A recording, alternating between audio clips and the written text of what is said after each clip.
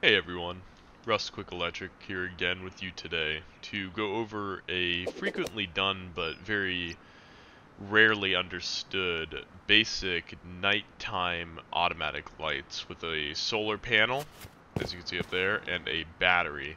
Now, I'm going to go through the wiring while actually explaining it because a lot of the people are just putting schematics to use without having a better understanding, and once you begin to understand the actual components, you can start actually making your own things and understanding why it works and how to connect things. So the two tools that we're using today is an electrical branch as well as a electrical blocker. Now, the idea behind this is that we have to use a solar panel, which a lot of people, of course, before they start thinking about it, will be like, well, why would I use a solar panel when I have a wind turbine?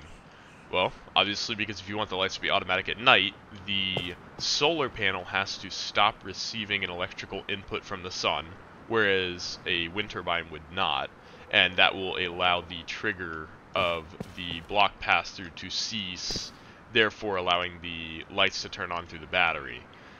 So we're going to start off with the solar panel electrical output heading on down in, and make this neat, to our electrical branch power in.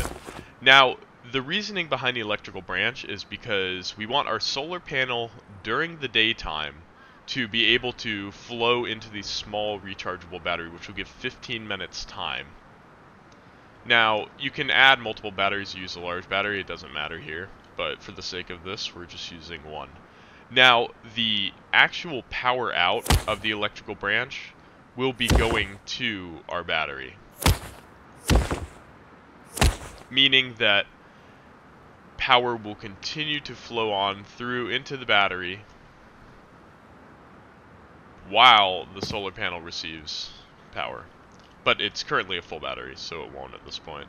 Now, the branch out, which also sends power out as there is a electrical input to the branch, so it comes out this with a set amount that you can configure here, and it also comes out the power out with the remainder that fits through this channel.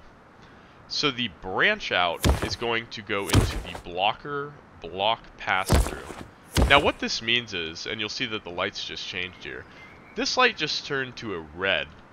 Now, unless both of these lights are green, there will be no power output from the blocker. The reason it works is because the electrical branch is sending a charged signal through to the block pass-through, which is triggering the block of flow from point A to point B, up towards where our light source would be. So, in order to make these electrical at night, we're going to have the power in from the blocker go to the power output of the battery. Now, that means when this eventually loses its power from nighttime, the power will cease to come through until it's fully night. This will stop powering the block pass-through. This light will turn green, and then it will begin to draw power up through the battery, through this channel, and through to whatever your input source is. Say it be the lights here. Let's see if we can get that there. To which you can pass through the lights to multiple other ones. It's all going to come down to the size of your battery, but they're already all wired up to go to each other. And this will continue on until the instant that the solar panel receives a power source input from the sun again, therefore bringing the power back into here, branching it back out into block pass-through, and making the connection as such where it seizes the power flow through the battery, meaning all the power will be draining directly into the battery.